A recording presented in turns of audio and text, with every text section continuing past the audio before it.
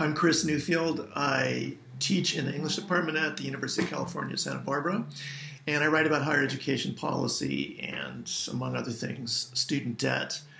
And it's kind of wrecking the public benefits of higher education slowly but surely. Graduate student debt is sloppily modeled on undergraduate student debt. And the underlying theory of why it's okay for undergraduates to take on a bunch of personal debt in order to get a bachelor's degree is, I think, fundamentally flawed. The idea is that a bachelor's degree is basically a private good. You're investing in your own future market value as a little human capital, as Wendy Brown calls it in her book Undoing the Demos.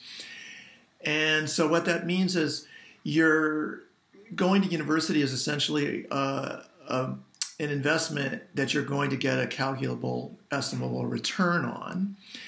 So all that's happening in the beginning is you're taking out debt to invest in yourself, and the returns are going to allow you to pay back that debt. And there are books that show that the return on investment for going to university continues to be 7 to 9% over your expected earnings, career, etc.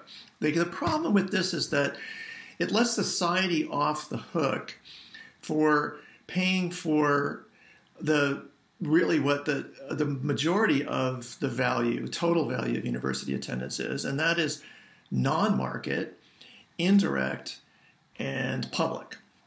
So students are essentially paying for way too much of the total value. And we're starting to see the kind of suffocating effects of that. In fact, we've been seeing that for a long time.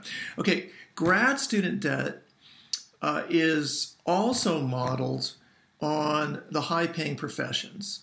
And again, the idea there is that people think about doctors and lawyers who, you're going to make $300,000 by the time you're 35 years old, which is about 10 times the median wage in the United States. Sort of like politicians can say to the public, well, I'm not going to ask you as the taxpayer to pay for this person who's making 300 grand a year. They're going to have to pay for that themselves. So it's just kind of your $280,000, your $400,000 in medical school debt is basically on you to pay back because you're getting such a huge return that is your return. This is also, it's theoretically flawed for the reasons I just gave. A huge amount of the value of having high-end doctors is public. It's spillovers into the public realm. It's also functionally flawed. It's pushing people into high-income areas in society and out of lower remuneration areas. So, for example, in law, it's encouraging people to go into mergers and acquisitions and not into landlord law, defending people who are getting evicted, which is a national epidemic, and there aren't nearly enough lawyers that are willing to help essentially low-income people and protect them from that. So we're also, in addition to kind of not asking society to step up and pay for the public good that society is getting, we are also skewing professions and making them, moving things into areas that are actually less socially desirable, even if they're better paid on a private level. Okay, when you think about people who are getting PhDs or essentially tracked to go into education, even if they're alternative careers that people are thinking about now, you're looking at a field that has a high public value and a lower private value. Pay is not so good. It's also precarious. There's also a very high percentage of people that are graduating, as we know, that don't get into longer-term stable employment, at least for the first few years, if ever. So from my point of view, it's absurd to ask people to take on personal risk for high-risk professions that should essentially be paid for by the public that is massively benefiting from them.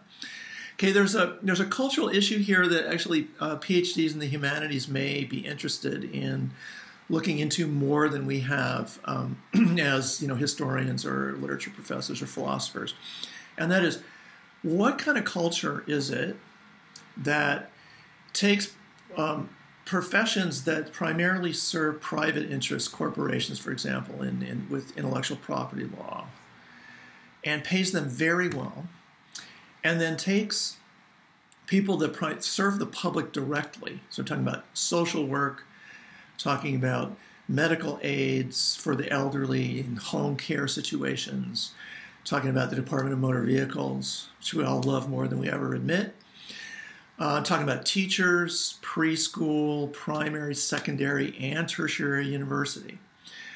What kind of culture takes people that have high public good value and pays them less, and people that have lower public good value but high private good value pays them more? I mean, the simple answer is it's a capitalist society. But there are also, since people really want the full spectrum of services, and that includes a lot of things you can only get through the public sector, we could actually start a broader conversation with people about, starting with ourselves, but also moving it out to society, about what is wrong with our priorities, where we ask people who are doing public good activities for their entire lives to take on personal debt to accomplish that, and on the model of a private good sector where the pay is much better. Anyway, you get the point. I think that we would actually dial back public debt requirements of debt, taking out debt for public good. And we are already seeing this with the movement that Bernie Sanders helped get on the political map towards free college, debt-free college. I think we're really at the beginning of a movement towards debt-free, and that I would like to include doctoral students in that. And I would love to see humanities faculty, particularly tenure-track faculty, getting involved in starting the discussion for dialing debt for graduate students back to zero.